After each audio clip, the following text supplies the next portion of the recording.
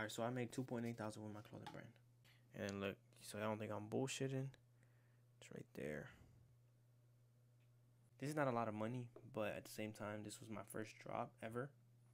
So, my first streetwear clothing brand drop. We did 2.8K. We advertised for like 3 weeks, and we ran a lot of like Instagram, Facebook ads. Well, mostly it was Instagram. I don't know why we ran a lot of Instagram ads, but to be honest, it actually wasn't that bad. But at the same time, I think if we did better marketing, or like maybe influencer marketing, I wasn't aware of it at the time, but if we did that during that time, we probably would have been more profitable. But regardless, for our first drop, it wasn't that bad, to be honest. In November 1st is when we started advertising this one. So in November 1st is when we started advertising this streetwear, all the way until here. We spent a good amount on ads, but I mean, this is not counting Facebook as well. I made a YouTube video on it. If y'all want, I can go look at it. It's on my links in my bio, but that's exactly how we ran it. And we just ran like simple like stuff, nothing crazy. Look, some of the stuff that we posted was some shit like this. Nothing crazy.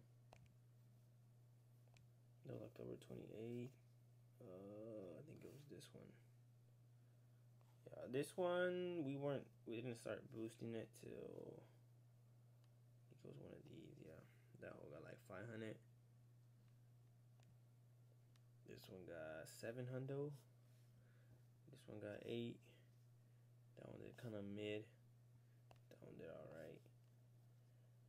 And yeah, and then we actually posted this one as well. That one's already at 2.4K.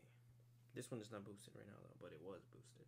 Something I would say, don't run ads, to be honest. Maybe just do like a little like IG boost post just to like get it out if you're doing like a giveaway. But as far as just like running solely ads in the beginning, don't do that yet until you establish yourself. Try to do more organic marketing, and don't go the way we first took, because to be honest, I mean, you're gonna be spending a lot of money, and if you don't have the capital and if you don't have the money to invest and do it constantly, it might not really work out compared to if you go for the influencer route, which is what we're doing now. So might be better, but we'll see. I will let y'all know how it goes.